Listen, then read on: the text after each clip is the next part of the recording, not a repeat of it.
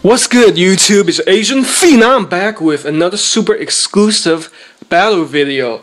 Today we have Mighty Marvel Comics Ghost Rider issue number 15, Glow in the Dark issue, versus delightful DC Comics The Spectre number 1, also Glow in the Dark issue.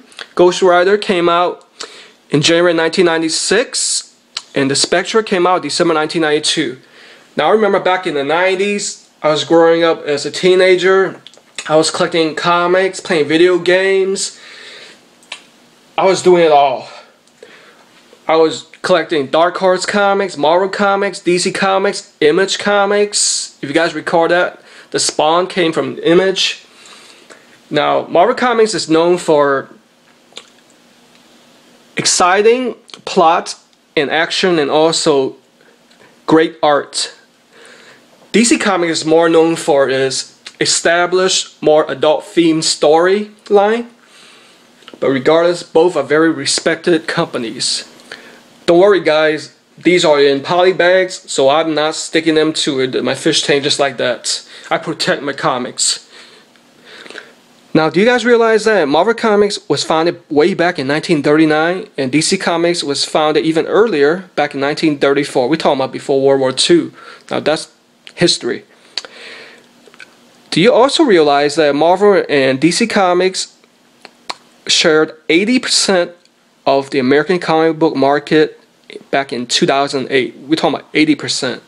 That's the majority market right there. Better yet, let me just take it out as poly bag so you guys can admire the artwork. Here we go, both extra comics out as poly bag. Let's take a close-up look at the Ghost Rider from Marvel Comics. Note the price, $1.75, issue number 15. Now let's take a close-up look at the DC Comics, the Spectre. He is a lesser-known superhero, so you guys have to Google for his powers and history. You know what? I'm just going to show you guys the first page and also give credit to the artist and writer. There we go. From Marvel Comics, Ghost Rider and the Spectre.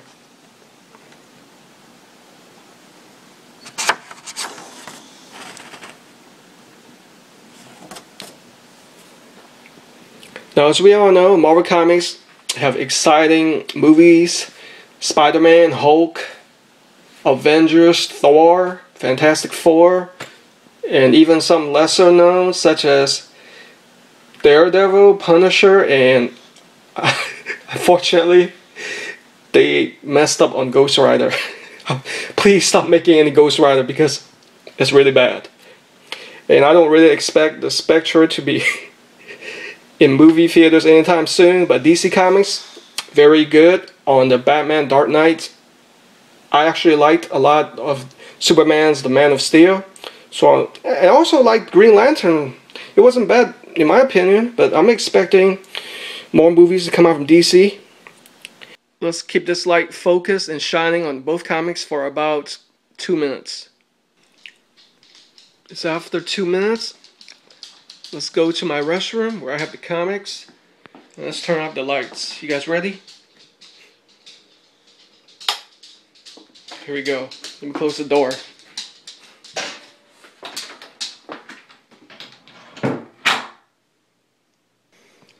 It's not gonna work because the iPhone 4's video capture quality is horrible when it comes to dark light.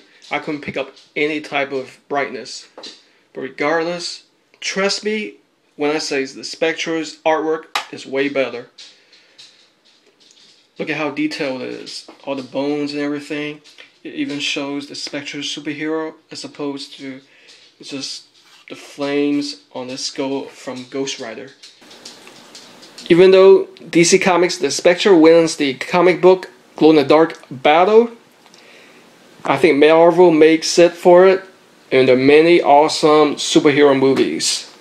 Now let me show you guys other gimmick covers that came out in the 1990s, such as the Punisher Warzone issue number 1, This is the die-cut cover. And also Marvel Comics The Incredible Hulk holographic cover, issue number 400. Also, from Marvel Comics, Spider-Man 2099, issue number 1 with the metallic cover.